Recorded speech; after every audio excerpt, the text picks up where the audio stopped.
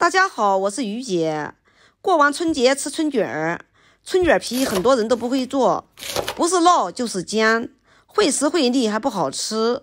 今天就来给大家分享一个简单的做法，不用一个个的擀皮，也不用一个个的烙饼，上锅蒸10分钟，出锅以后张张薄如纸。做法特别的简单，而且还非常的有韧性，再也不用担心露馅破皮的问题。喜欢的朋友先点赞收藏起来吧。首先在无水无油的盆子里面加上500克的面粉，然后用凉水和面。和春饼的面要和硬一点，大约就是1斤面250克的水，先给它拌成大面絮状，然后我们开始下手揉面，随便给它揉一揉，给它揉成一个像这样偏硬的面团。然后要盖住盖子醒一会儿，我们再来揉一遍。面经过20分钟的醒发，现在呢再次给它揉一遍。这个时候啊，面啊已经醒得很软了，随便给它揉一揉，很快呢就会把面揉得光滑又细腻。随便一揉一揉，像这样揉得光滑细腻以后，我们给它放在案子上继续揉搓，然后给它揉长。揉长之后，再给它切成大小均匀的小剂子，每个小剂子大约50-60克左右。再把小剂子再次给它揉圆，揉成这样就可以了。给它圆一圆，揉好之后均匀的摆放在烤盘上。然后摆好以后，我们给它盖上一张保鲜膜，防止表面烘干。然后拿一个小剂子放在案子上。用手先给它拍扁，然后用擀面杖给它擀开，擀一下，给它罗一下，大约擀个12公分左右，像这样就可以了。然后给它放在一边备用。按此方法把所有的小剂子全部都给它擀完。面饼擀好以后，给它放在案子上，在上面刷上薄薄的一层油，薄薄的一层就可以了。再给它盖上一个，像这样子，重复像这样子给它刷上油。总共呢是4个为一组，上面一层呢不需要刷油。全部做好以后，我们先给它放在一边备用。把最先做的一个给它放在中间，然后呢给它压一压，翻过来再给它压一压，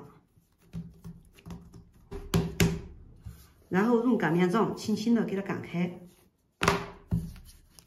给它擀成大饼状，然后再要给它翻过来，两边一起擀，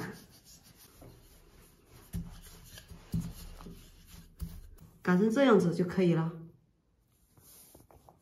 然后再给它放在蒸屉上，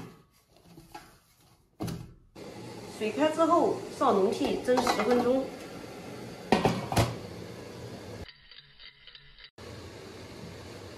10分钟到了。蒸至上面起大泡，像这样就可以了。出锅，趁着那一锅在晾制的时间，我们呢再上一锅。出锅之后晾制片刻，趁热我们要把它揭开，像这样特别的好揭开。像这样我们一层薄饼就做好了。按此方法把这些都给它揭掉，又薄又透又劲道。让大家看一下，再让大家瞧一瞧，透亮透亮的，非常的又软又劲道。像这样薄饼，不管是卷什么菜都好吃。全部揭好以后，给它摞在一起，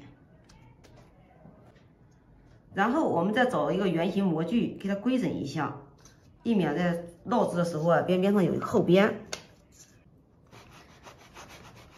压完了给它转一转，没切透的可以用刀把它这个地方给它切透，然后这个边上也不要扔，用它煮汤或者是干吃都很好吃。像我们这样规整完了以后更加完美，张张薄如纸。像这样简单一做，我们的春卷皮就做好了。不管是卷菜还是抹酱都好吃，特别的筋道，也特别的柔软。饼蒸好以后，下面我们来调个馅料。馅料主要有豆芽、韭菜、鸡蛋、甜椒呢，起一个配色的作用。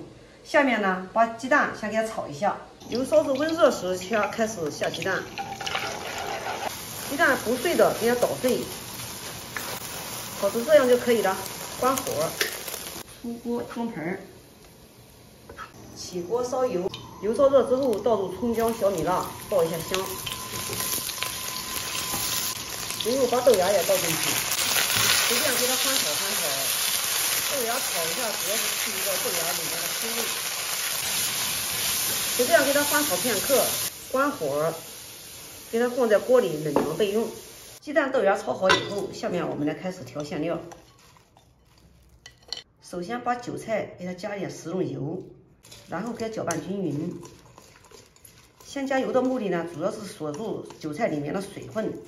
搅拌均匀之后，把我们炒好的豆芽也给它放进去，甜椒也给它加进去。接下来开始调味儿。我们调味是非常的简单，少量的食盐，再加上适量的胡椒粉，其他调料什么都不用加。因为韭菜和鸡蛋在一起搭配是非常的鲜美，不用放其他调料一样好吃。把盐拌均匀之后，最后再倒鸡蛋，因为鸡蛋特别的吸盐，打早的要是放鸡蛋的话，盐都被鸡蛋给吸走了。均匀之后，我们的馅料就做好了，让大家看一下，非常的鲜美。馅料调好以后，我们放一个春卷皮放在案子上，把我们调好的馅料给它放在中间。然后用手给它整理一下，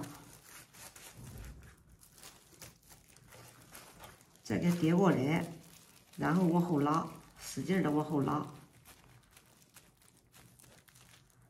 拉紧了以后再往前走，慢慢的往前卷，把它卷紧实一点，然后再把两头给叠过来，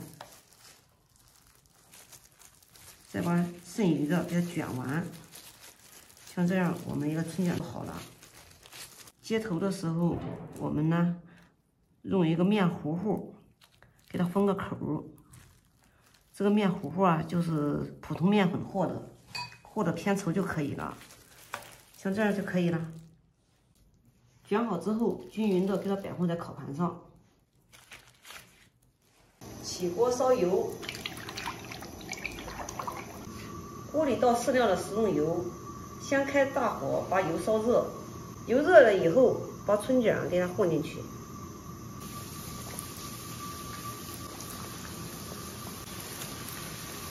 用中火慢炸。刚开始下进去的时候不要动，炸至定型以后，我们给它翻个面，炸至色面金黄的时候出锅。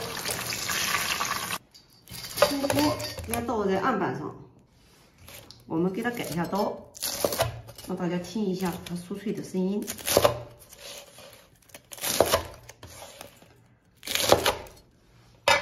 切好之后，摆盘就可以开吃了。像我们这样做出来春卷，又鲜又好吃，外表特别的酥脆。好了，今天的视频就给大家分享到这里吧。我是余姐，如果你喜欢我的视频，请不要忘记关注我哟。感谢您的观看，我们下期再见啦！